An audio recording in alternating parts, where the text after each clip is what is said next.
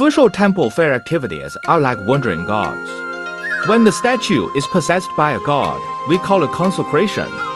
The statue is blindfolded, which means it has not been consecrated yet. An unconsecrated statue has no spiritual power and is easily invaded by evil spirits. Generally, evil spirits invade through the eyes. Whether it is a human being or a god, eyes are the soul of a person.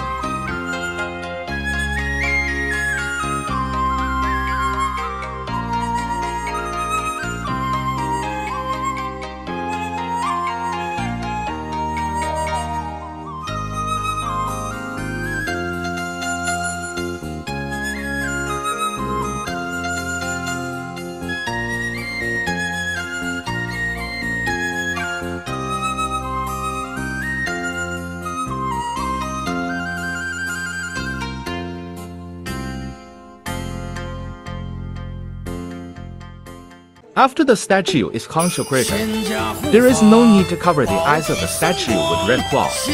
The statue of the god can be paraded in the streets.